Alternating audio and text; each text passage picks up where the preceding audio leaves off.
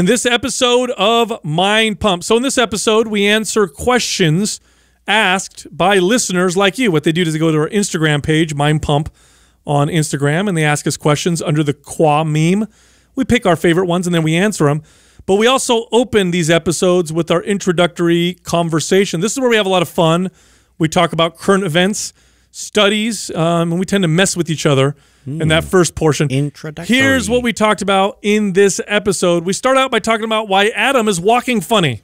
What the hell is going on here? Yeah. He's got a weird wobble in his step. Big weekend, huh? Then we talked about the Instagram debate or discussion we had with our good friend Eugene Teo. He's a smart dude.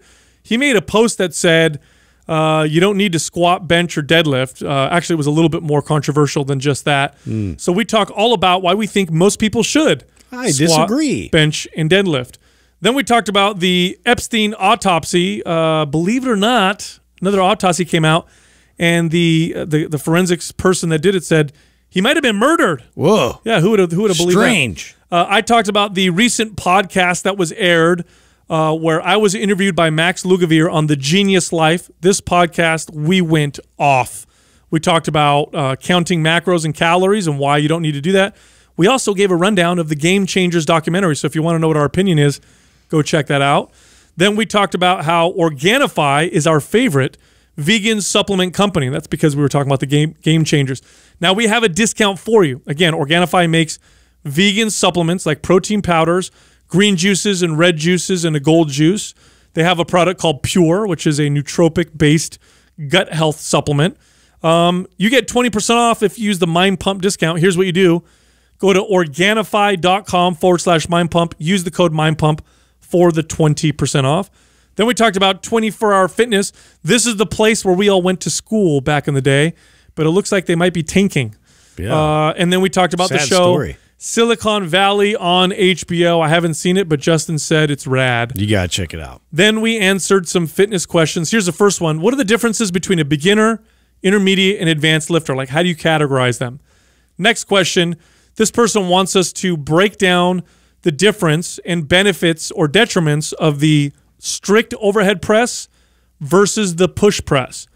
The next question was, what are our opinions on training a muscle that is still sore? Like, should you train it or should you skip it?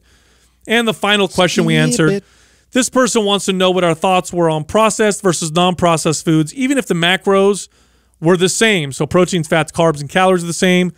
What are the benefits, detriments, or is it the same when it comes to processed versus unprocessed foods? Also, you are entering into the final hours of one of the biggest promotions of the year, MAPS Anabolic, our flagship fitness program designed to build muscle, speed up the metabolism, strengthen your body. This is the program that most people get started on with us. It's definitely our most popular one. It's 50% off. So if you're listening to this episode right when we dropped it, you're lucky. There's some time left for the 50% off discount. Here's what you got to do. Do it now. Go to mapsred.com and use the code RED50, RED50, no space, for the discount. You're entering the gain zone. Dude, one of the drawbacks, there's not very many drawbacks to wearing the European cut underwear that I like to wear. Oh, Lord. Here you know, you guys know what I'm talking about. I've seen them. Because they're... I roomed with you before. They're the least restrictive, right? They keep everything free. Yeah. Are they the least restrictive or the most restrictive? No, free, bro. Everything's out. The only thing that's being held in place is the important part. Yeah. You know what I mean? Yeah. I feel like it's, I feel like boxers twig would and be... berries. No, boxers are too flowy. Go sprint in boxers, watch what happens. Yeah. Yeah, that's why it would I make kind it... of like the breeze, though. That's I why like the crosswind. That's why I would think it would be the least restrictive. No, you're right. What I should say is they're the most... Functional? Yeah, they're designed the best. You know, they keep what you need held. Yeah. Everything else is free. I mean, it's kind of like lady briefs. Though. But here's the... Huh? No, they're not. Not at all, but it Lady looks like you're in a bikini. Yeah. Well, I mean... So. It is. Anyway, there's that. So here's the bad part. Every once in a while you get a wedgie. Oh yeah. Yeah, so So you have a thong on right now? yeah, and I can't fix it because we started a podcast. So I'm already on Can't camera. start picking at it. I'm already on. If I move, Yes. it's not going to be. Everyone's going to know. It's not going to be good, dude. You know what's Well, funny? you brought it up. Yeah. What? You know what's hilarious? What's hilarious? Watching Adam get in his truck Oh, God. right now, bro. A little leg sore this morning, huh? I can't Why are you remember- walking like that? God, I can't remember the last time I was this sore. I mean, you know, what's funny is, you know, this is since probably the original 3 programs, I haven't like followed a protocol to a T. And I said, okay, when I do this powerlifting program, I'm gonna just follow it to a T. Just trust the process, go through it. Those that don't know, this is actually the first program that I haven't been involved in. Like I wasn't here when the guys created it with Ben Pollock. And so that's part of why I was excited. Like, okay, cool. You know, I'm literally going through it. Let's see what I'm in for. What if we gave Adam a fake one? That's what it felt like. I bet I'll do this. Because normally what I would do is I'd go off of how I feel. I mean, we've been doing this for so long now. I know when I'm getting after it in a workout. I know when I'm really overreaching. And this is like, okay, I'm just kind of whatever about all that. I'm just going to follow the programming and see how I feel. And so I am just sore as fuck right now. Well, you went into it with a week off. Yeah, already? I was deconditioned. I think if you're coming off of one of our other programs, if you're coming off of anabolic or aesthetic or split or one of our other programs, and then you transition right into powerlift, you'll be fine. That's what it was designed for. That's how we wrote it. Because when we wrote it with Ben, we told him, we said, okay, we want to design a program that gets fit people who already work out from where they're at to powerlifter competition we want ready. to stretch them a little bit. Yeah, to powerlifting competition ready. Yeah. And here's the thing. I've never trained purely like a powerlifter. I've trained with a lot of the concepts and principles around it, but never trained. Yeah. And I've never really trained like all the way. I've never trained a client for a powerlifting competition. I'm aware of the principles and techniques and all that stuff. Mm-hmm. But I have had friends who are experienced lifters, very experienced, advanced,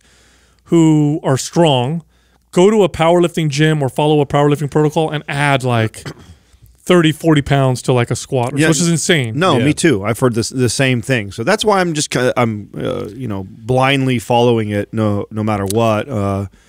And I'm definitely feeling it. Paying for it a little bit. Yeah, I'm paying for it for these. Didn't Jordan Sayat, when he went to God, where'd he go? What's West the famous? Side? There you go. Yeah. He went to West Side and he added like 100 and something pounds to his deadlift or something like that, or even more. Yeah, it was like more insane. than that. It was crazy. And he was already advanced. I mean, that's the thing about powerlifting training. It's very objective and it's tested because it either works or doesn't. Well, and it's very specific. Like I've never programmed this specific for that. Like Yeah. I've always like, oh, I want to get a better deadlift, or oh, I want my squat to improve, and so along those lines, so like including it in your right. So then I take some of the powerlifting principles and I integrate it into my already like bodybuilder type of routine. But never have I just said, okay, I'm really focused on the 3 big lifts, and let's see what I. Speaking of that, our boy Eugene yesterday with his Towel. with his post. A little bit of controversy. Yeah, you know, it's so funny. I really like him. Like He's a good guy. Yeah, we were DMing back and forth last night, and I told him, I said, yeah, I saw your, because he was just like, man, boy, did that post stir it up big. And I said, yeah, no, I saw what you did there. He said something like people who squat, bench, and deadlift all the time or something like that. Maybe you could read it, Adam. Yeah, I don't want to butcher it. Yeah, no, I'll read it. You know, and what Eugene is really good at is he's really good at stirring the pot like that. I mean, it's got 912 comments on it. It's got almost 10,000 likes. He said most of the people doing barbell back squats, bench press, and conventional deadlifts would get far better results if they stopped doing barbell squats, bench press, and conventional deadlifts. Which is a total controversial statement, especially talking to us, right? Because we just did an episode that was like, you should do those 3 lifts. Yeah. Those You are know, the core foundational lifts. And of course, anybody who's been following Mind Pump for a really long time, and they also follow Eugene because he's been featured on our YouTube channel, and we're friends. And he's a smart dude. Yeah, no, totally. And so everybody, and I saw it this morning. You actually brought it up yesterday morning when you saw it. You said, "You see what Eugene posted?" And I'm like, "No, what did he do?" I already know that he did something that would probably cause a lot of discussion, which I like. I like that because he does explain himself really well, and it does create good conversation and debate, and he's not he doesn't attack people that attack him on there. No, I went on there and I challenged him, and we had a civil, smart debate. I don't fully agree with him. I don't think he fully agrees with me, but he makes good points. And I mean, here the thing that I think is important to understand with exercises is this: like, let's forget arguing squats, deadlifts, and bench press for a second. Let's ask anybody who's been training people for a long time the following question: is there a hierarchy of exercises? Okay, are some exercises just generally more effective than others? Now, I want to preface this by saying that every exercise is not for every person. Okay, so yes, there's always going to be a variance. There's always individual applications when it comes to exercise, 100%. So, but barring that, I'm speaking generally, are some exercises just generally more effective than others? Now, for people who are thinking, or like, no, it depends or whatever, okay, I'll give you an extreme example. Is a one-legged banded leg extension going to be as effective as developing strength and muscle and calorie burn and everything as a barbell squat? Of course not. I don't think anybody's going to argue that. Okay. Well, we know the extremes. I think everybody can agree on the extremes in terms of the hierarchy of exercises. Well, at the top, there's still some very good and effective exercises, but some of them are at the top and some of them are a little bit lower. Yeah. And the widespread consensus among coaches, among trainers, among very experienced lifters, widespread consensus, meaning not all, but most, will tell you that the barbell squat, the barbell deadlift, and I'll argue that the bench press is probably not as important as those two, but definitely the barbell squat and barbell deadlift, those are among the best exercises that most people can do. And some people will not, and I'll stand by the statement all day long, some people will not reach their full potential if they don't do them. Some people can only reach their full potential for strength and function by doing those very effective exercises. Yeah. And so that's just my... Well, it's interesting to watch because it's definitely pulled more on the bodybuilding side, because I've seen lots of arguments like for unilateral training being superior to bilateral training with barbells from the strength coach side, you know, from athletics. that world, from athletics. And, you know, and there's some compelling arguments in that direction in terms of longevity and really keeping your athletes healthy and risk versus reward, and you can kind of go down that rabbit hole. But when you're bringing up the most effective, time-tested exercises that produce the most strength gains, it's really hard to convince me otherwise, stray me away from those, other than whatever little compensations or things that exist within that individual that we have to account for. Well, I responded to it and I said, I like this post because there's a lot of truth behind it. I dislike this post because it validates those looking for an excuse not to do the big three because they're hard. Part of the unseen value of prioritizing the big lifts is the learning curve it takes to get at those lifts. Yep. So, and the reason, and it's funny because some people, there's a kid on there right now that's actually you can tell he's a young PT who's siding with Eugene, and that's exactly the person why I don't like the post, is because I was that person. I was a 22-year-old kid who read the same books as Eugene's reading. I'm the same kid who's heard that information and went, oh, I knew I didn't have to do these squats and deadlifts. I'm just going to stick to leg pressing and lunging and leg extensions and all these other exercises and build muscle. And I did.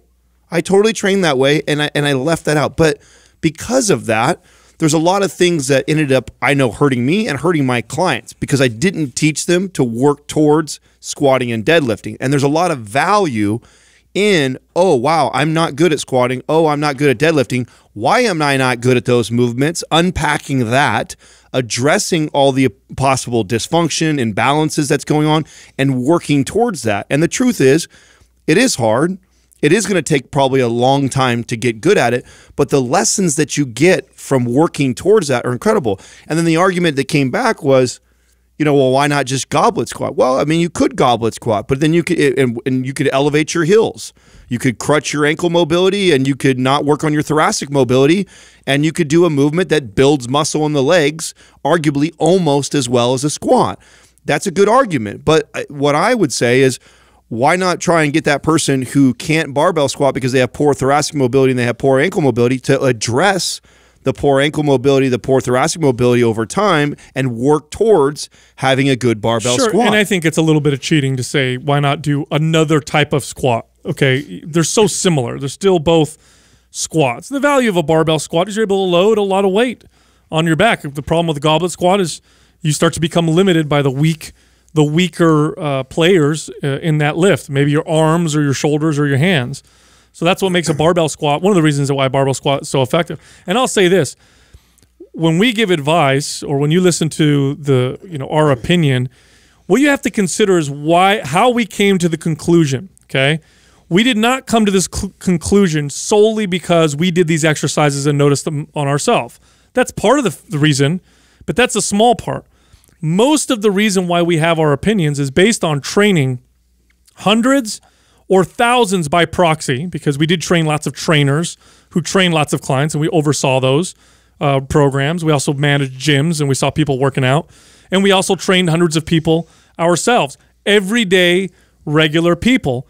And that trumps anything else, okay? If your experience is training a bunch of advanced athletes, great. You've got experience training advanced athletes. So now your opinion is going to be based off that. If you just train yourself, your opinion is quite limited. It's based off training yourself. If you just read a bunch of books and textbooks, well, that's where your experience comes from. But if you're an average person, which the 99% of you listening right now fall in that category. Very few people fall in the category of extreme, self-aware, athlete. That's the advice. The advice that we give is probably the one that's going to apply to you. And I use this example right here. It's like you want to travel across the ocean. Do you take the guy or girl who has studied all the navigation maps and understands the rotation of the earth and the ocean from learning these things from a textbook, or do you go with the guy or girl who's actually gone across the ocean hundreds of times? Who are you going to get on that ship with? Who are you going to trust more? And so this is where we get our information. So sometimes it's counter to even what might even seem a bit intuitive, because from a common sense standpoint, intuitive standpoint, I think you can make an excellent case that you never need to squat or deadlift. I could easily break down the deadlift and be like, well, here's the muscles you're working, and you can work them like this. You don't need a deadlift. You can work them this way. Or I could say it's all about tension.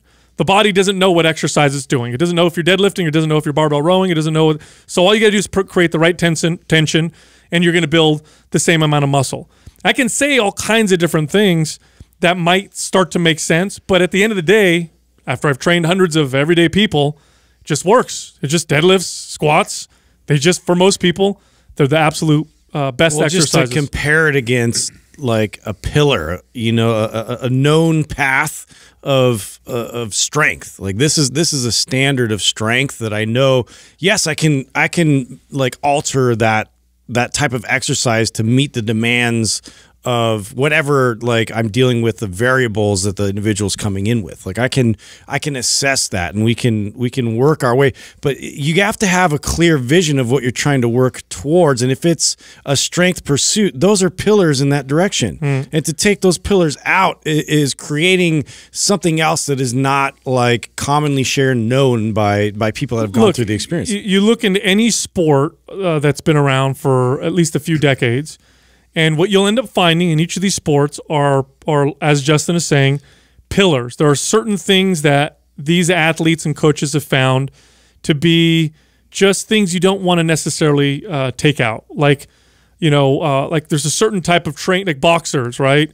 Why have all the old-time boxers, and why do the new ones even do long-distance running? You think to yourself, what does long-distance running have to do with boxing and the ring? Why do they spend months of training head movement and footwork only? Or why do they hit a speed bag? Yeah. Hit a speed bag. We don't need a speed bag. Or, why do basketball players do some of the drills that they do that are staples? Or, judo fighters or any other athlete?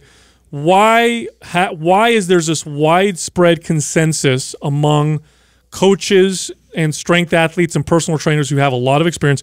Why is there a widespread consensus that those are definitely among some of the most effective general exercises? And it's because there's truth in there. Right. That's why. There's actual truth. And the reason why Eugene's post was controversial is exactly that, because he said something that is so counter to the widespread consensus, and And that's just it. And it's not always going to be true if everybody's doing it. I understand that as well, but there's a reason why. And back to the point that I made with him, I also went on, him and I were going back and forth, and I said, I think the wrong people are getting the right message from this. And the right or the wrong people are getting the right message from this, and the right message isn't getting across to all the other people that you want to reach. And I was telling him that because an example was the kid who came on there right afterwards and was, challenging me. And I'm like, this is great. This is this young kid who's a trainer right now, who's going to go down the same path that I probably did for the first 5 to 8 years of training, and that is, I put a client on a squat, and oh my God, it's really hard for them. Like they're pronating, their knees are collapsing, their chest is falling forward, they can't retract their shoulders enough. Oh, abandon ship. Let's go to the leg press. Oh, now they could do a leg press. Good. Right. Must be better. Right. And so, and I did a lot of, I don't want to say harm because I didn't hurt or injure my clients that way, but I wasn't doing them a favor by moving to movements that were just easier for me to still work the muscles out. Well, the better version, or the older and more experienced version of me, sees that and goes, oh, wow, we have a lot of areas that we need to address and work on. And then I would unpack the squat and began to address the breakdown in that movement. And that's another thing that's why those movements are so valuable, is they give coaches like ourselves a great starting point of like, okay, this is the pinnacle, is to get a good squat or good deadlift. Now, the reality of it that we all know as coaches, and so does probably Eugene, is that probably a majority of your people that come in can't perform those movements very well. But that doesn't mean that you abandon them and you go look for easier exercises to do to still accomplish the building of the muscle. You still should use that, in my opinion, should still use that as foundational movements that we're going to pursue working towards. There's a reason why the squat is a part of most, maybe not all, but most national certification assessments. If you look at a lot of the assessments across these certifications that have been around for a while, a squat or some form of a squat is typically in there because it tells you a lot. Right. It doesn't tell you everything. A real good assessment, there's a lot of things, multiple things you want to use and look at. But when you do a squat, you can look at a lot of different things and how they're working, not just individually, but how they're working or not working together. Here's a great example. You, Adam, for all intents and purposes, the squat using a lot of the arguments against the squat, it would be very easy for you to say you shouldn't squat. You're tall, right? You have long legs, your back hurt when you did squats, and your back hurt, in fact, sometimes when you didn't squat, it would just hurt. So you were actually the poster boy for, oh, this guy right here, he's tall, he's lanky, it hurts his back, like he shouldn't be squatting. Now, Adam's a great trainer. He's worked with a lot of people. And so instead, what did he do? He said, well, why can't I squat? And he spent a year working on getting himself to be able to squat. Now that you can squat, the benefits are, you can see it. Right. You can see it blows everything else away. Right. And that same example applies to so many clients that I've trained now, right? Totally. The beginning career, and I think that's why I'm passionate about this argument, because I think I was on that side of the fence for the first half of my career. And when I'm being completely self-aware and honest, why was because it was hard. Yeah, squatting was hard. It's a lot of work. Deadlifting was hard. I wanted to get a pump. I wanted to look better. I wanted to build muscle. I wanted to burn body fat. That's all I cared about. I didn't want to address why my feet were pronating and why my knees were collapsing and why my back hurt when I was squatting. Like, fuck that. I didn't want to do that. And so when I read material like this, especially from very intelligent, educated coaches before me that were presenting it, because he's not the first person to challenge these movements. Although it's still the consensus that they're the superior movements, they've been challenged before by other professionals and made cases of other movements being better. But I disagree, because the message that comes across to a young trainer like myself is, oh, good, I don't need to do those movements, and so I avoid them, and I do a bunch of other exercises, and built an okay physique. And if all you care about is aesthetics, and that's the only goal is how I look, then absolutely you can avoid those movements your entire life and build muscle and burn body fat without ever doing it. But there's so much more carryover that you get from that. Not to mention something that I think we talk about on the show that not a lot of fitness professionals talk about is the psychological benefits. Yeah. What are the benefits of finding something or of trying to get it good at a skill inside the gym and starting and being bad at it and trying to figure it out and working towards it over months and probably years for a lot of people?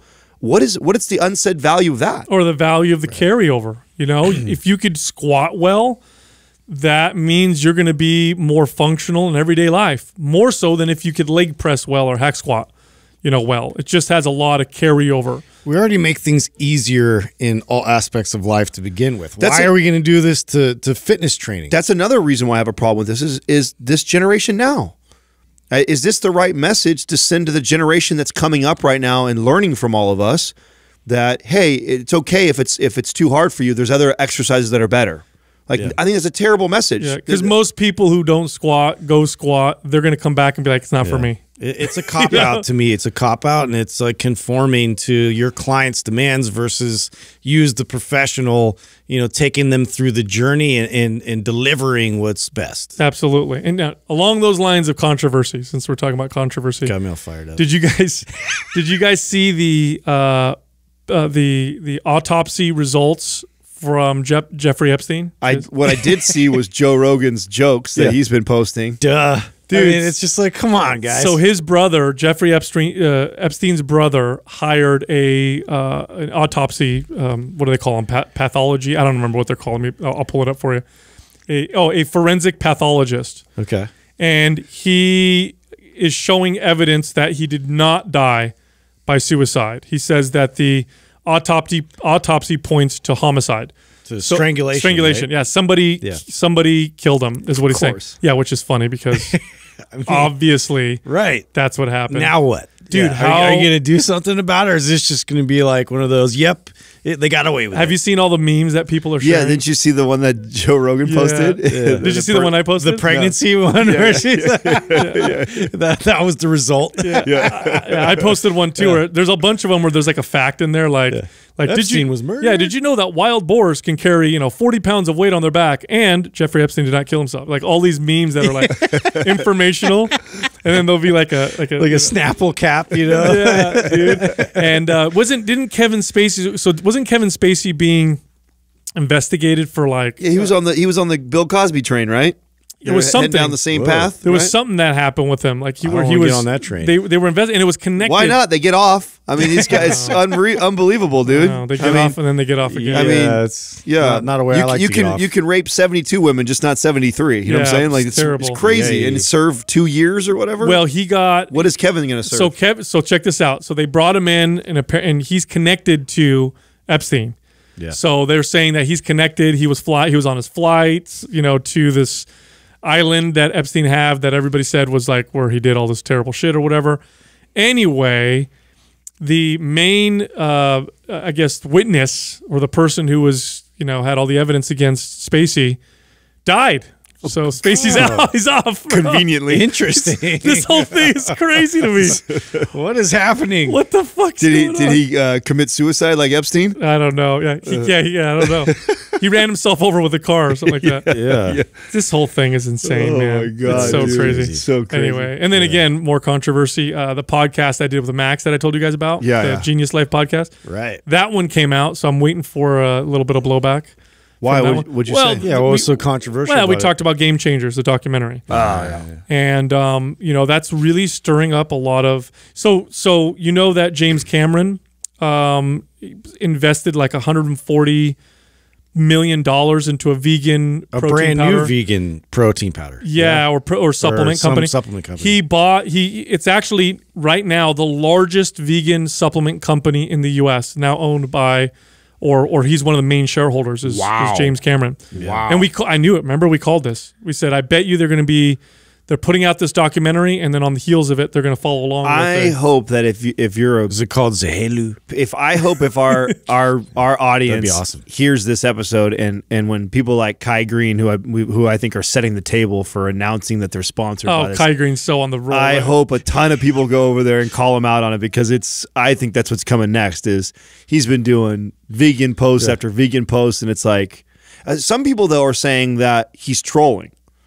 So I don't follow Kai. Who's trolling? Oh, the Kai is? Yeah, that Kai is trolling everybody. Maybe. Yeah. You know, I mean, if he did, he got me. He seems to be going deep in it, though. It's like every post he's talking about it. I agree, too. Yeah. So he might be. Look, I mean, I got nothing wrong with, all plant-based gains. I'll tell you what, Organifi is a vegan supplement company. It's the best one that I'm aware of. So when I if I take protein, I take vegan protein, and that's because I have an intolerance to dairy protein. So I can't do whey, I can't do casein.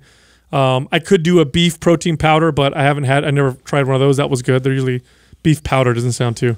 Yeah. It's like, they have an egg one too. I remember taking that. It was like J. Rob's or something. But egg protein? Yeah, egg white? protein. Yeah, that's like Fart City. Man. Exactly. It was horrible. My favorite is when we get on these pages and we talk to people about that and they try and throw that back in our face. I'm like, we're sponsored by a fucking vegan protein. Yeah. Well, we're not anti-vegan. It's just funny that. No, we're anti-bad information. I'm plant-based and meat-based. Yeah, what are you going to do? We're totally anti-bad information. And so Max and I got on there and really kind of broke down some of the fallacies of that documentary. And my favorite was the study they showed on Game Changers that showed that a vegan diet will cause better performance in athletes because they were comparing a freaking keto diet to one with carbs, which is just, yeah. It's like, yes, it's true. If you don't eat carbs and you eat carbs, you're going to perform better, but that doesn't mean vegan is better.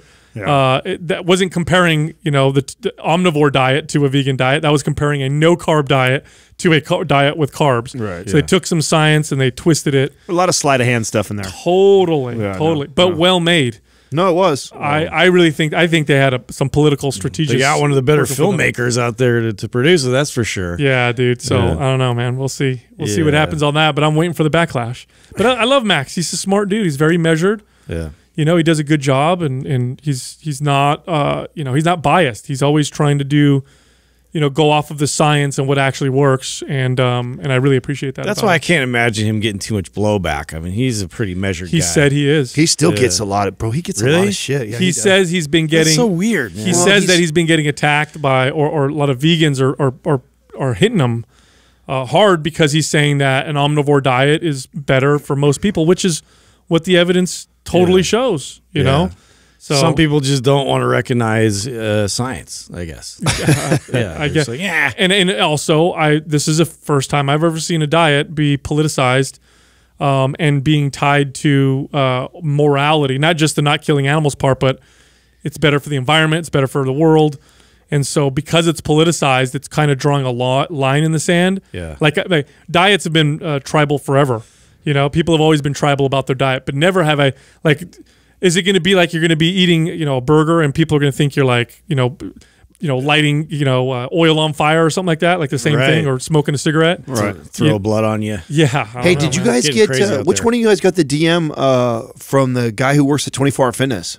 I did. I saw that. That was you. I did. Wow. Yeah. Huh? So I guess so they're downsizing a bit. I guess all the clubs. This is what he said. So this is from somebody who worked there. So I don't know if this is true, but I guess he said that all the clubs except for the super sport ones are no longer 24 hour.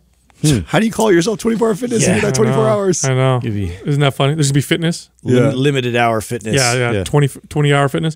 So I guess they're going to change their hours. So obviously cutting costs. He's cutting back kids club. I thought I saw cutting back kids club. They're just doing more rounds of costs. The bean counters are definitely taking over again, huh? They are, dude. Yeah. That company, man. It's what do you think? Do you think that eventually they go to like a fully automated, like almost like what's that company that grew? What's not Snap Fitness? No. I almost did Anytime Fitness. Yeah. Where it's just like a card and you swipe. It takes 3 people to manage the whole place. I kind of like that model. Yeah, it's interesting. Well, it might be the direction they're going. Yeah. I mean, they already have established a name for themselves. They already have enough facilities in place, enough branding in place that they could just be chopping. There was a while there where their goal was, and this was under Mark, where their goal was to become known as a good gym that is also priced competitively. Like they don't want to be the bottom. You know what I mean?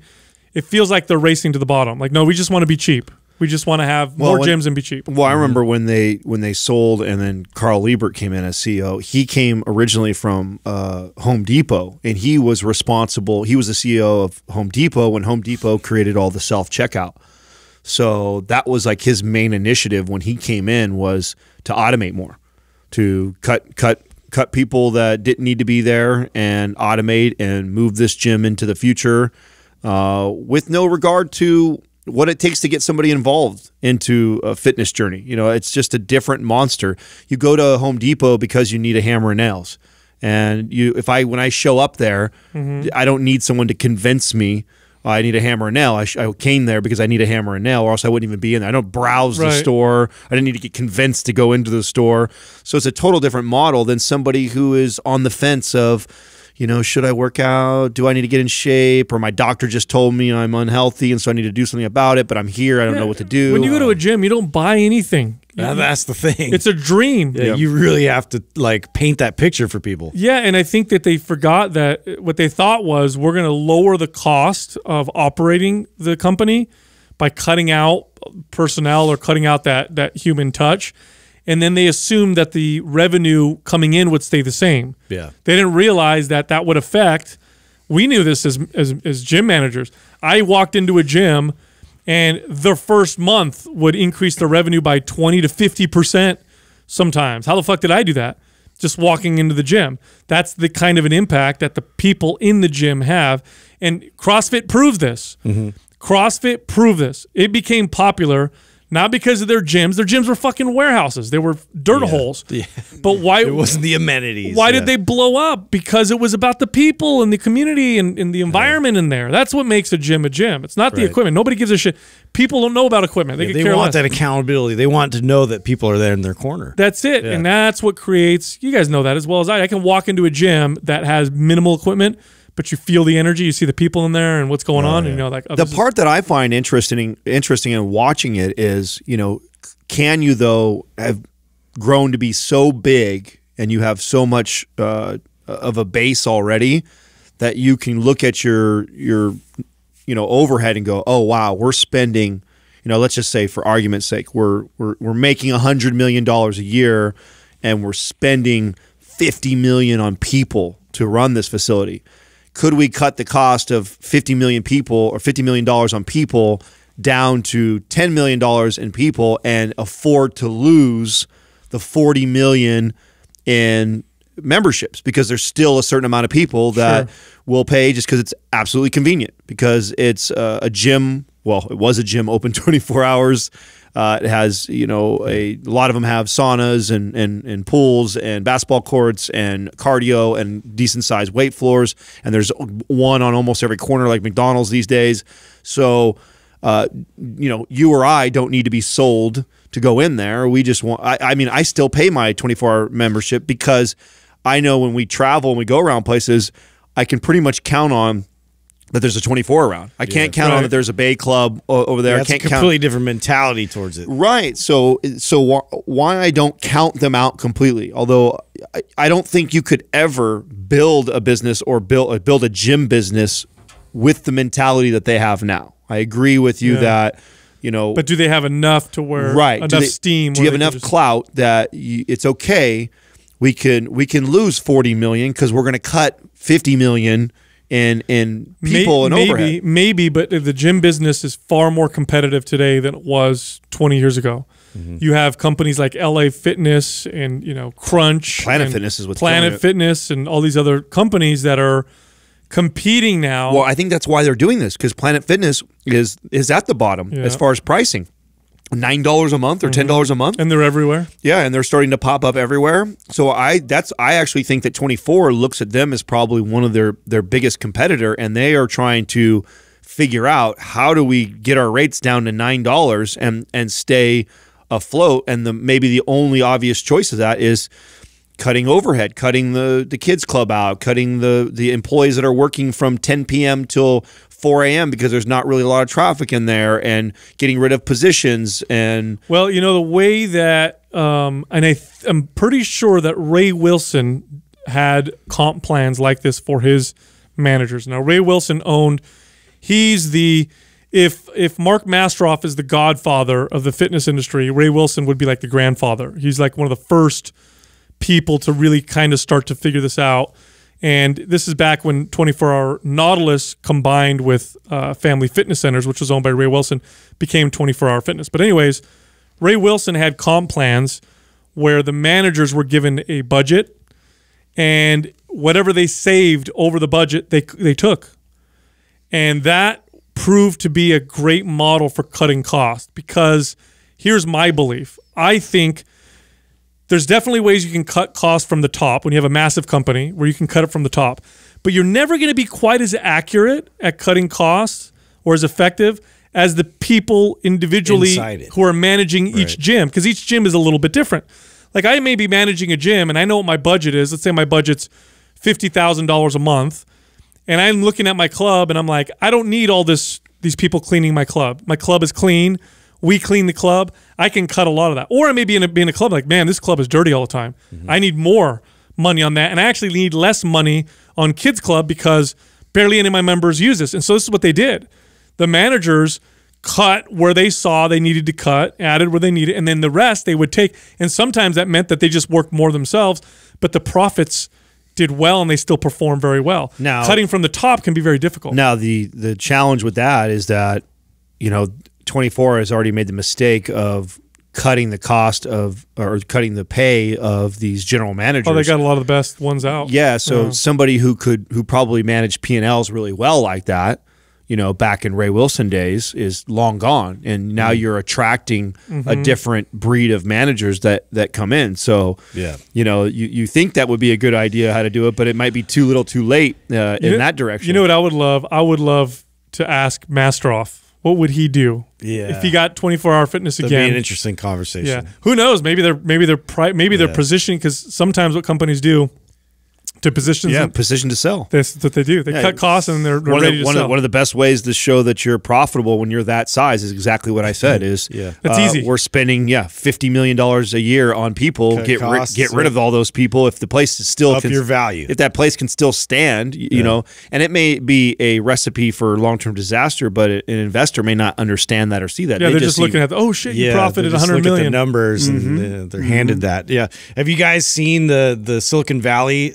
That's back. Like the new season's out? No, I haven't. Oh my god, I love so that show. great! It's such great satire on what's all around us all the time. It's great because they like Hulu gets bought out by Amazon, and they're going through this whole thing, and it's just so great. They throw so many jabs at a lot of these like massive companies, like the Four Horsemen companies, and they're talking about them basically being the new kings and everything, and then they need to take them down, and so they're like resisting like this king taking them over, and then they're going into Congress and kind of like battling the fact of like stealing all the users' data, and these are all like real issues that we're seeing. All my clients that are involved, clients and friends that are working for a lot of these companies say that it's so spot on. Is it on point? It nails it, dude. Yeah. Oh wow, I want. And is this Showtime or HBO? It's HBO. Okay. You've never seen it before? No, I've got HBO now. You kind of have to watch from the very beginning. I was going to say, does it make sense to watch it from the beginning? No, watch from the beginning for sure. Really? It's worth it. It's hilarious. It's funny, like Courtney gets like uncomfortable because the guy is like so awkward. You know, he's like has the most awkward delivery, and I love it because it's so funny. Well, it's again, that's another point they say that a lot of my family and friends and clients that are involved in that space are like, that's like those little incubators, the personalities. Those are the CEOs. Yeah, those are the personalities. Hyper nerds that like hate like attention. Yeah. So that's the voice you make when you make fun of me, asshole. Hey, on today's episode, What a dick. I'm always getting bullied. Sorry. Oh shit. All right, our first question is from D. Prinvale. What are the differences between a beginner, intermediate, or advanced lifter? Now, at first glance, this question seems pretty simple, but the more I think about it, the more I realize that's hard to answer. It is, right? Like, I would say a beginner is somebody who is learning how to move properly and learning how to do the right exercises for their body properly. Intermediate is somebody that knows those things. They know how to do the squats and the deadlifts and the presses and the rows. They've got good form. They know what the exercises do for their body. I think most people stay in intermediate for a long time. I think intermediate is a long phase. I was just going to say, I feel like I could answer this really well for beginner and advanced. I have a hard time putting together the category that would fit all the intermediate people. And what I mean by that is a beginner to me is somebody who is, they're very green to the gym. Most exercises are very foreign. Most of their mechanics are poor, and so they're still learning the technique and what is it for. That's kind of like your beginner. And then somebody who's on the advanced to me is somebody who can intuitively lift.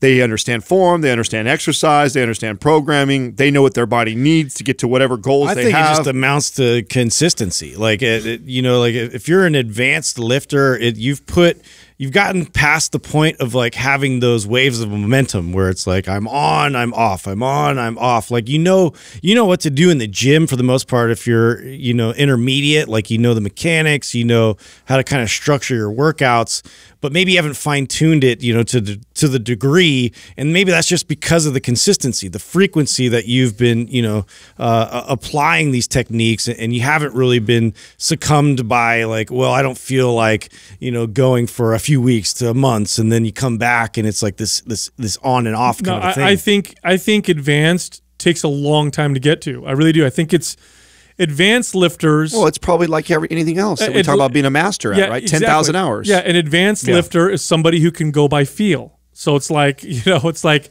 a black belt in a martial art. Like you know when a movement is working for you, when it's not. You know when you need to apply more intensity or less. You know how frequency affects your body. You are in the unconscious competent stage where it's like walking or breathing. Like I don't need to think about walking or breathing. It just happens. I take one step after the other and I can talk to other people and think about other things, and it's normal. And that's what advanced lifting is all about. And advanced lifting, if that's the definition, it takes a long time. That's why I think most people are intermediate. Like in the past, I would have said, after about 3 years of consistent lifting, you're advanced. I think I changed that now. I think you could lift consistently, and it might take you longer. It might take more like 5 years or 6 years before you really get to that place of really understanding how your body feels. I imagine it. I really like the 10,000 hour rule, and it applies to most other things. I don't know why it wouldn't apply very well to this. Yeah, I felt like it took me 10,000 hours to get good at being a personal trainer. I think it for sure took me 10,000 hours of training myself and others before it became intuitive for me. Isn't that funny too? Sure. Because if I went and asked, Justin, Adam, or Sal, 5 years into personal training, do you think you're a master personal trainer? Oh yeah, totally. Yeah, I'm awesome. Now looking back, I was far from master at 5 years. It took me more like 10. I would say it took 10 years before I felt like I was. I like what you said. I think most people in their first year or so fall in the beginner category at least the first year, and then after that, once you get pretty good form down and understand the exercise that you're doing, you probably move into the beginning stages of intermediate, and then you're probably in intermediate for most of your lifting career until you've put that many hours under your belt. And just what comes with that experience is a lot of things that you learn along the way, and you probably are in that intermediate phase thinking you're advanced, a lot like what if you would have asked me 5 years into personal training and 7 years into training myself. I know everything I needed, but looking back now, I go most of what I think I've learned came from years 10 and beyond. Yeah. So it's then sure, but then what about those people at the gym that have been there for like 20 years doing the same routine? You're stuck in intermediate. Yeah. You're stuck in intermediate. It's not the hours. It's the education. It's the right hours. Yeah. What do they say? Perfect practice makes perfect, not just practice. Yeah. I think that's a great point. Now, that being said, that doesn't mean that if you've been lifting for 4 years because you're not advanced, that doesn't mean you can't do an advanced programmed workout. Right. Because then there's recovery ability, there's your body's ability to adapt. Now, that's totally different. Totally different. If you've been training consistently hard for 2 years, 3 years, you could follow an advanced workout. The problem is you can't write an advanced workout. You're right. But you can follow one. If you bought an advanced workout program and you've been lifting consistently for 2 or 3 years and you've got good and you're healthy, otherwise that's probably going to be okay for you. You're just not going to be able to create one for yourself. You're definitely not going to be able to create one for other people. That's a good point, because within beginner, intermediate, advanced, there's different subcategories of what we're talking about. Right. Yeah. And if you're just talking about your body's ability. Your body's ability to train advanced lifts or to train an advanced program. If you've been lifting consistently for a year or two, you absolutely can train a. I mean, it's like the powerlifting program we have right now. Like, I wouldn't recommend it to a beginner green first month in the gym. No, I would tell them to run a MAPS anabolic and go through the three core ones that we originally created first. That's almost a year's worth of training. Then you would be, I think, in a great place to do something, move into that. But I think the beginner, intermediate, advanced really depends on what we're talking about. Next question is from Leah V, 1983. Can you break down the differences between the overhead press versus push press? Which is better for the novice lifter? Excellent. So overhead press is just a straight press the bar or dumbbells up, straight up over your head. And it's strict in the sense that your body stays tight and rigid when you do it. You've got good control, good stability. A push press is explosive. So a push press is I got the bar, the dumbbells at my shoulders, and then I'm hinging your hips back, and you're explosively kind of jumping the weight up. Yeah, I'm boosting it. I'm boosting it with my lower body and my chest or the rest of my body definitely more advanced. Yes. Way more advanced. The novice lifter shouldn't be doing a push press. A push press requires all the skills that it takes to be good at an overhead press plus extra. So if you're not like if you haven't like mastered the overhead press, doing a push press is totally silly.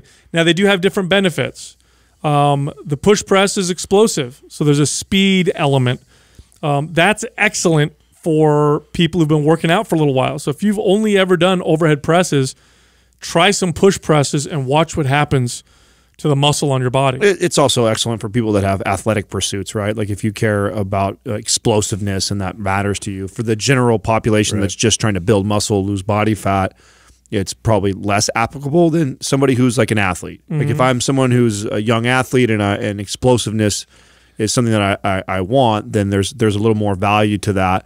But still, regardless, I would teach a strict overhead press and great form there before I start to incorporate. A strict press is definitely a prerequisite for me. I mean, I would need to see how well that you're controlled and that you're able to stabilize the weight overhead. That by itself is quite the challenge with today's demands in the workplace, at home, like what you're doing constantly. Just to be able to raise your arms and have good shoulder mobility by itself is quite the feat. And I think that a lot of people don't realize that. They think that by just lifting something over their head, like that's, the end of the story, where we don't even like track to see like where that bar path is, like where your capacity is to bring your shoulder in the right position to be able to now incorporate your shoulder blades to stabilize and get your muscles activated properly. So there's just a lot going on there before we get into going fast. This is why I love the Z press. Yes, I think it forces that. Yes, it forces that. Like it's showing somebody on a our program in a video a strict press is tough, because I know from my experience, I could stand in front of a client, show them a strict overhead press, then give them the bar and them do it, and then them fuck up the bar path easily because their body will deviate and they'll just they'll take the easiest path. That's just natural for clients.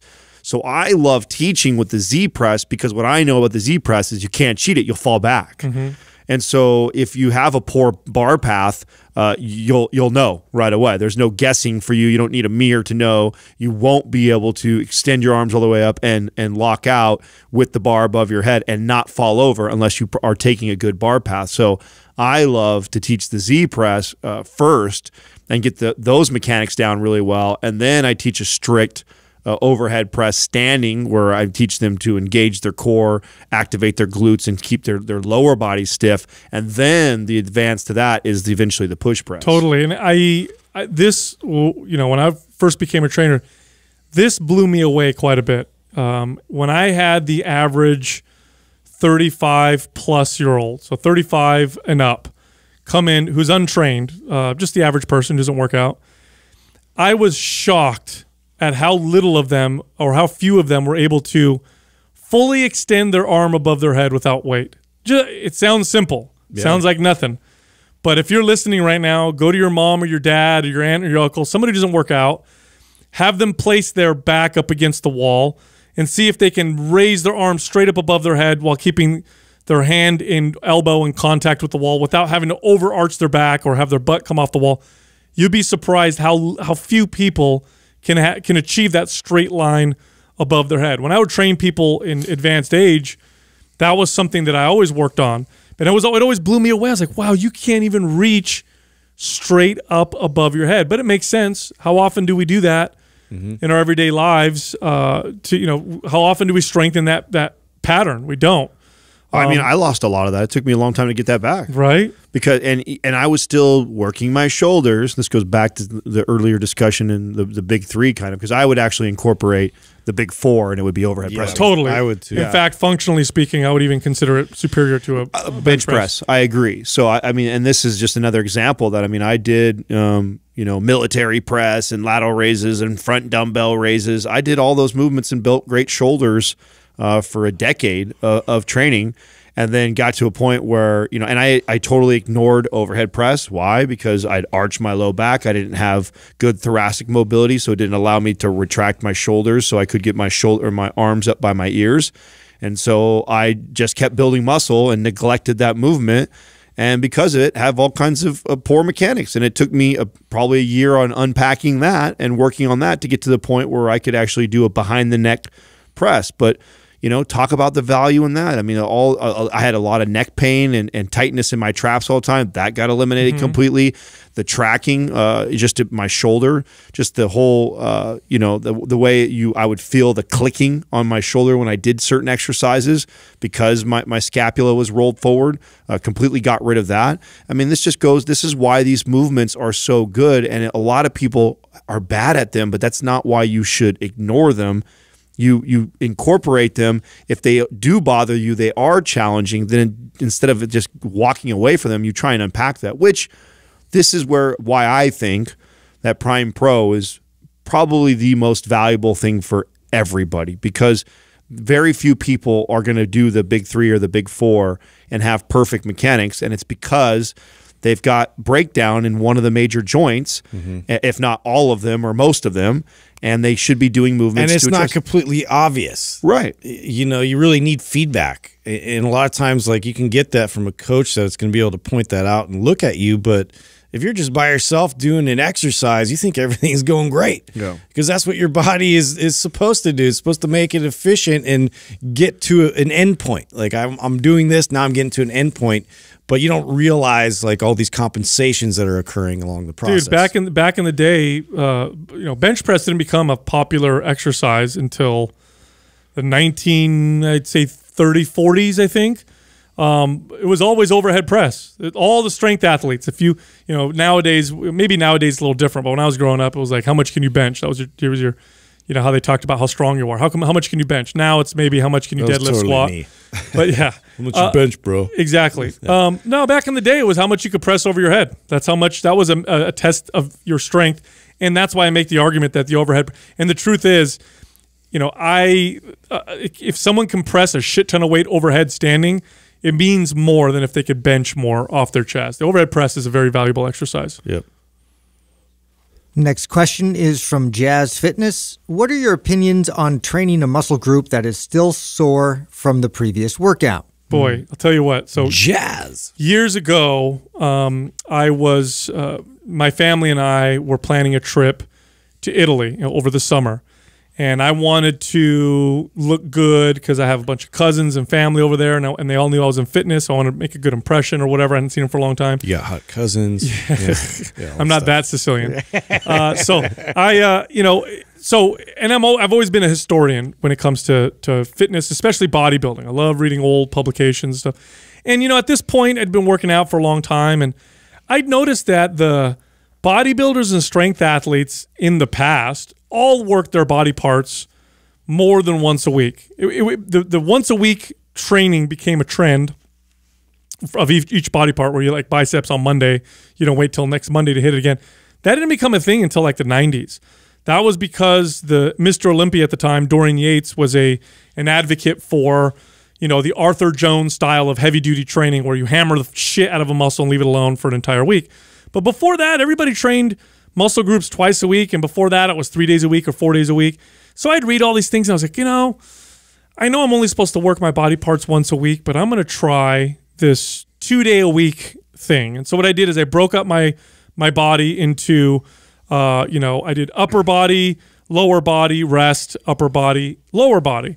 And part of my rationale was I got to get lean anyway. So I'm just going to burn a lot more calories. I'm hitting everything more. So I'm just going to burn more calories. Now, luckily, intuitively, I knew to not go quite as hard if my body was a little sore. So what ended up happening, Monday, I hit upper body, you know, Tuesday, legs, Wednesday off. Then I came back Tuesday, oh, it's upper body again. I'm still a little sore. I'm going to go a little easy, but I'm still going to train it because I got to see what happens. Blew my mind. Training a sore muscle appropriately, so don't beat the shit out of it, but training it appropriately, I recovered faster. Actually, I didn't get more sore the next day. I actually felt a little bit better.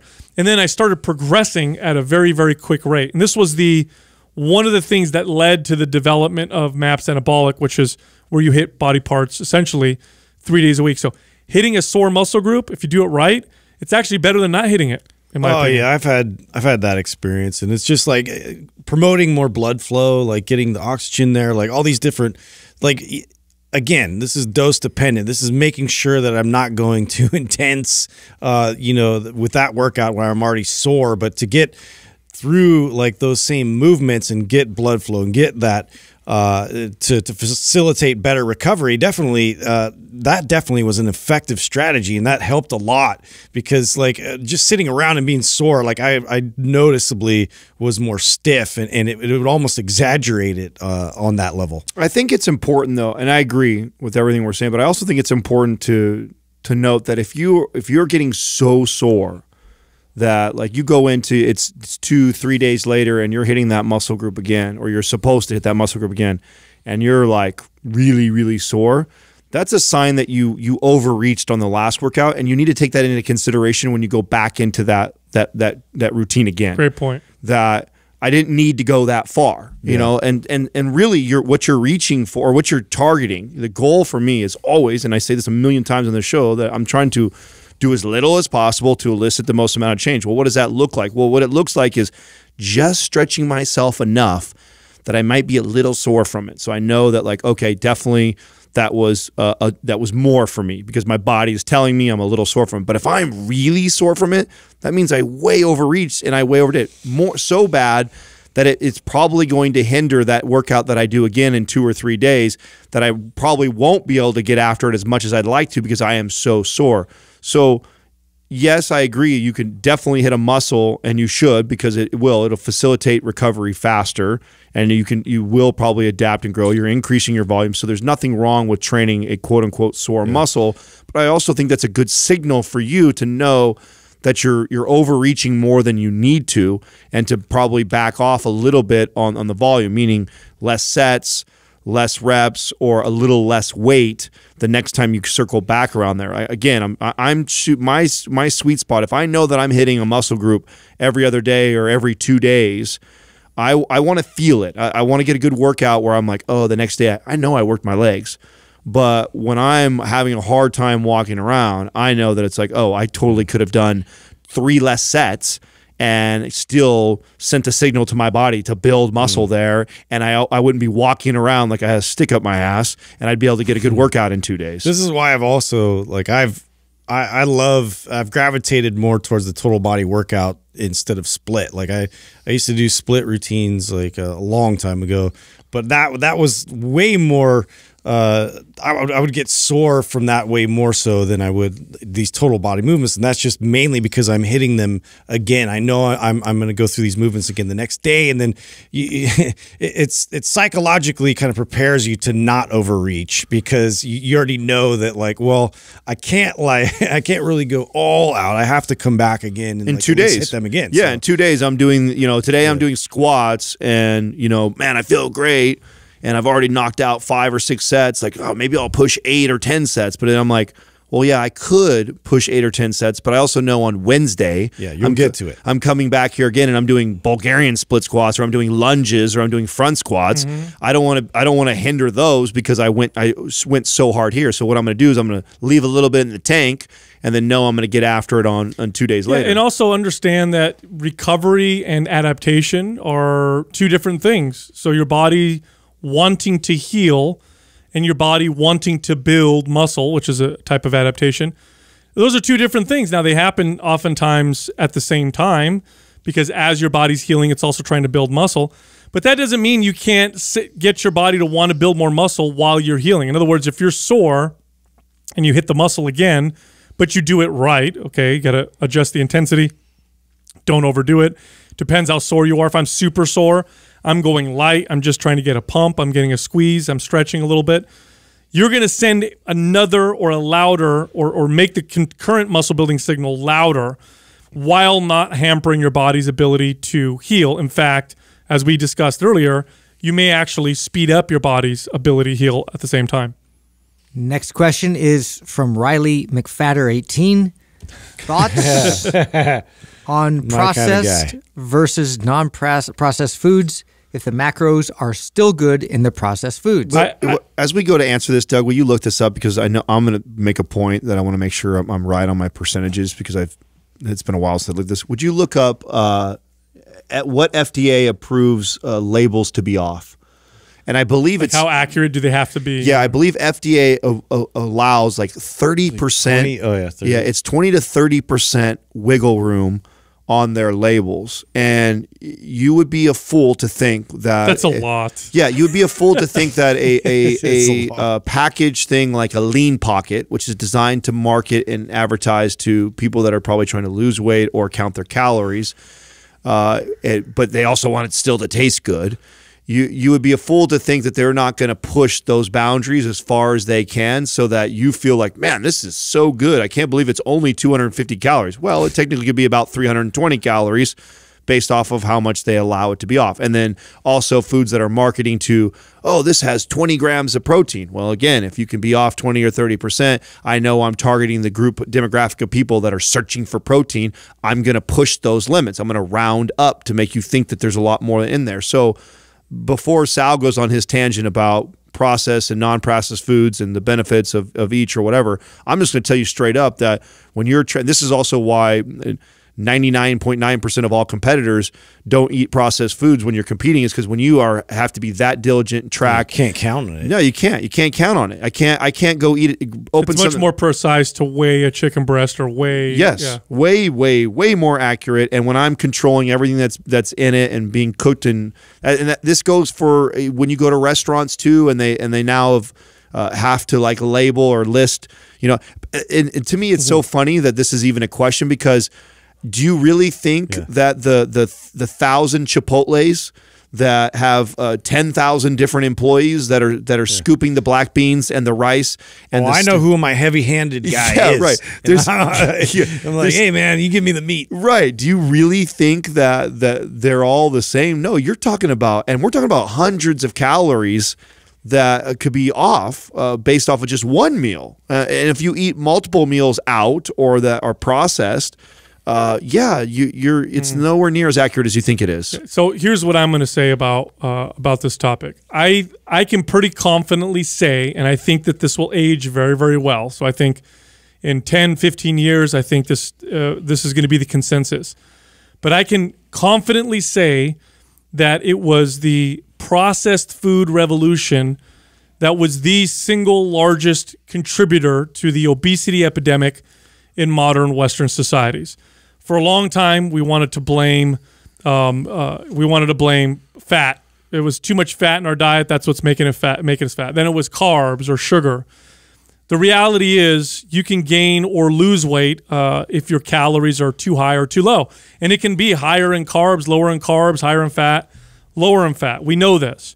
So why the hell, ever since I'd say the 50s, but definitely the 60s, 70s, and it really started taking off after the 70s, 80s, 90s, and now, why the hell did we all of a sudden become so fat? And why is it that other countries that start to adopt the quote-unquote American diet, which really isn't, it's just really, it's It's the modern, developed Western diet. Why is it that other countries, as soon as they adopt this, they all get fat too? You look at Mexico, for example. Mexico, a few decades ago, 3-4 decades ago, did not have an obesity problem. Yeah. You go back 50 years, they had a problem the opposite. Today, Mexico, I believe, rivals America in terms of obesity. How did this happen? It wasn't fat. It wasn't carbs. It was processed food. Now, why does processed food make us gain weight? Well, we now have studies that show this. This is what we've learned as personal trainers, by the way. This is what I knew as a trainer working with people. This is what Adam and Justin saw themselves as well. Heavily processed foods make you eat more. So now you have, American culture, 60s and 70s, the introduction, or at least all of a sudden processed food started to become part of our daily lives. Now, at that time, it was still a staple to have, a well-cooked dinner. Mom made dinner for you, and lunch was probably still made, and breakfast still people had eggs and bacon and that kind of stuff. But little by little, these meals were getting replaced by cereal, by boxed processed foods, by microwave dinners became a thing for a little while. People started eating out more and more. That's considered heavily processed food. All these fast food restaurants started popping up. And as we started to consume more processed food, our wastes started to grow alongside them. Our weight started to go up alongside them. Now we have studies that actually show this. There was one of the best studies that I've ever seen when it comes to nutrition. And I consider it one of the best because it was fully controlled. In other words, the people in the study were in a lab the whole time. And one of the problems with studies done on nutrition is that most of them are based off of surveys. So people will go in and then they'll ask them questions like, how often do you eat fruit? How often do you eat vegetables? How often do... And surveys are just notoriously inaccurate. People just... You ask somebody to estimate how many calories they eat, they're always off by 500 calories or more, sometimes thousands. But this study was done in a lab. It was controlled. And what they did is they took two groups of people. One group, they gave them unlimited access to unprocessed natural foods. So like chicken and meat and eggs and milk and and fruits and vegetables and nuts and that kind of stuff. The other group had unlimited access to heavily processed foods. Believe it or not, this is how good the study was done. They even controlled for macros. The macros of each side were similar. So it wasn't like the heavily processed food side was all sugar and the other side was, less sugar. No, they were they matched them up pretty damn well. Then here's what they did that was even more brilliant. They had them stay in their camps for a little while, eat as much as you want, both groups. Then they switched them. Then they switched them over just to make sure that it wasn't like these people over here just eat more and whatever. Then they switched them over. Do you know what they found? On average, and other studies have echoed this, on average, when people consume a lot of heavily processed foods, they eat around 500 more calories every single day. That's a pound of body fat a week. Yep. Okay? That's incredible. Wow. And that's a lot of food. Now, how does this happen? Well, because hunger is not just regulated by how many calories are in your food or how much it fills up your stomach. It has to do with a lot of different things. And processed foods are designed to make you eat more. They do a phenomenal job of doing this. So here's the difference. If you got processed foods and unprocessed foods in the same macros and same calories, you're going to have a way tougher time eating an appropriate amount if you eat processed foods. You're using an example of a controlled study where they factored in what the calories had to be. My argument is that I would say that a majority of people, and we know this from other studies, underreport. And they don't know how to calculate correctly. And it's hard to calculate correctly. Doug pulled up the article for me. It's actually, the FDA allows 20% leeway north or south. So, and they use the example. So a Cliff Bar legally could say it's 200 calories or 300 calories. It could be literally a 100-calorie difference. Now, which one do you think they'll put on the label? Right, the one 200, 250. Yeah, that's a 20% variation up or down. Yeah, okay. Yes. So and that's on a small bar. That the bigger the product is, the more exaggerated that can be, and that's one thing in your diet for that single day. You've got multiple things in your diet that is processed or packaged like that, or eating out. You could be miscalculating by 300 to 700 calories every day, which is typically about how many calories I'm telling a client to restrict or add to their diet based off of their goal.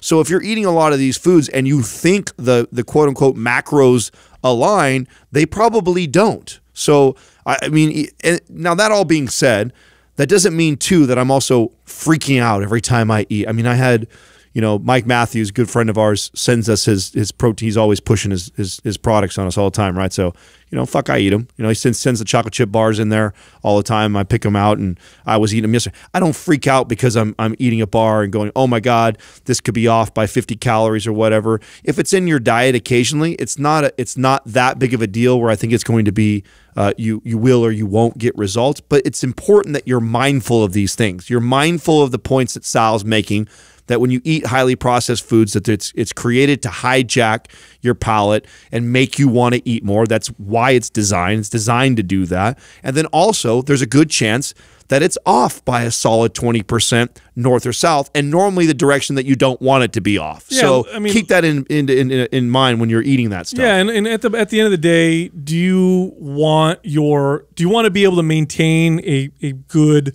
body weight or body fat percentage, but do you want it to be a struggle? Like, do you want to have to like use willpower every damn day, or do you want it to feel a little bit more natural? Eating heavily processed foods is going to make it a lot harder. So regardless of what your goal is, eating those types of foods and it means it's counting if everything's equal. As Adam said, it probably not. And we're not even going down the micronutrient path, and we're not even talking about the other, you know, reasons why whole foods are usually healthier than unprocessed foods. So there just is no comparison. Now, again, that being said, here's what processed food is really good at, because I'm not going to demonize it. I know it sounds like I'm demonizing it, but here's the deal. Processed foods allowed us to feed a lot of fucking people. They don't go bad. I can ship them across the world. You know, there's a reason why in Hawaii Spam has become a staple. A lot of people don't realize this, but when you go to Hawaii, Spam and eggs and Spam here, like, why do they eat Spam so much? Because we had soldiers stationed in Hawaii, and how do you ship meat without it going bad? They made Spam, you know. Processed foods have value, and there's a reason why they exist, but they make you eat more. And I would say if you have the privilege of buying, you know, unprocessed foods, it's gonna make it a lot easier for you to stay lean and healthy. Just makes things a lot easier. And with that, go to mindpumpfree.com and download our guides. They cost nothing. You can also find all of us on Instagram. You can find Adam at mindpumpAdam, Justin at mindpumpJustin, and you can find me at mindpumpSal.